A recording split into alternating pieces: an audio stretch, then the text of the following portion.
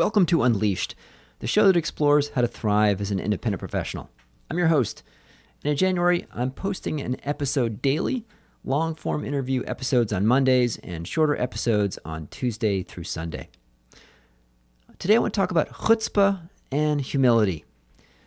According to some definitions, the words could be considered antonyms, but I'd like to use those words in a specific way such that the meanings are orthogonal and independent. And so let's talk about a traditional 2x2 matrix with the vertical axis as willingness to act independently. And I'm going to say that Chutzpah is high willingness to act independently. The opposite would be compliance. So at one extreme, we have Chutzpah.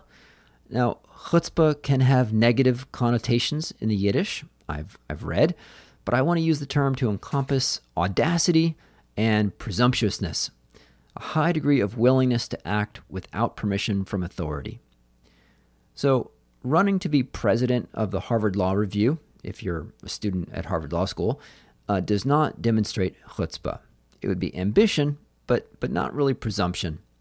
However, a first-year law student that starts a new law review to compete with the Harvard Law Review does demonstrate chutzpah.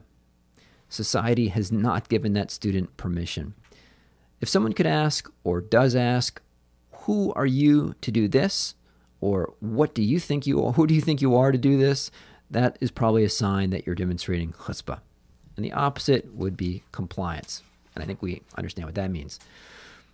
The other dimension, the horizontal dimension, is openness to new information. And I'm going to call the right-hand side humility, high humility, and the left-hand side arrogance. So humility, while it can have the implications of low self-regard, low opinion of oneself, I want to use the term humility to mean a lack of attachment to being right, a willingness or even an eagerness to have your ideas challenged. And if new facts support an alternate belief, a willingness to change one's mind. High curiosity. You'd rather be better informed than be proven correct. Now, arrogance on the left-hand side, however, is that you're convinced by your own story. You'd rather win the argument, and you're resistant to new ideas, new facts, or changing your mind. So you're unwilling to ask for directions. So let's talk about the 4 quadrants on our 2x2. Start with the top left. So high chutzpah and high arrogance.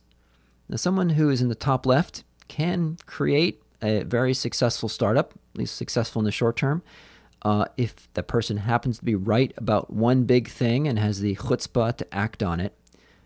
But when new sources of information arise, if they're closed to those new sources of information, if the facts change, that startup can blow up, and because they're insulated from new sources of information and a changing landscape. So success makes the entrepreneur or executive even more convinced of their infallibility until they blow up. So I would call this sector of high chutzpah and high arrogance time bombs. Now let's talk about the bottom left. High compliance, but high arrogance. These are callers to sports talk radio. They're full of opinions, but they start nothing useful. Avoid these people at all costs. Exclude them from your company, and I call them critics. The bottom right, high compliance and high humility. These are good factory workers. They won't blow up the company. They'll do what they're told. They won't start anything that you weren't expecting.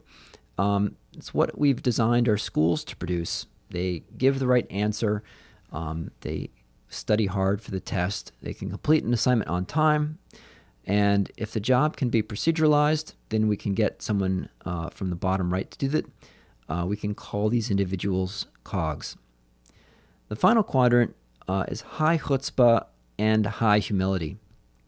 Somewhat contradictory postures. High chutzpah is a high willingness to take the initiative without being granted permission, but also high humility, seeking out evidence to challenge one's own cognitive biases. These are the type of people that I like to hang out with as friends or colleagues or as clients, and I call this group linchpins, taking the term from Seth Godin's book, Linchpin, Are You Indispensable? A linchpin, the high chutzpah, high humility, seeks out new ways to automate her own work, to get it off her plate, so that she can take on new responsibilities. She has the confidence, the self-confidence, and the initiative to identify a problem and to fix it, and at the same time, recognize that she might be wrong. So always seeking out signals. How could my business get disrupted? Do the facts still support my convictions? A linchpin does not get blown from one direction to the next with the latest trend or rumor, but they do have the audacity to abandon their own beliefs and even walk away from a sunk cost investment that no longer makes sense to capture new opportunities that have emerged. In a rapidly evolving market, individuals with high chutzpah and high humility will always be in demand. They can't be outsourced because what they do cannot be proceduralized. So, thanks for listening. If you thought this was interesting, hope you share it with one or two friends. And if you haven't already, you can go and visit umbrex.com/unleashed and sign up for the weekly Unleashed email, where we include transcripts of each episode, some book recommendations, and consulting tips. Thanks for listening.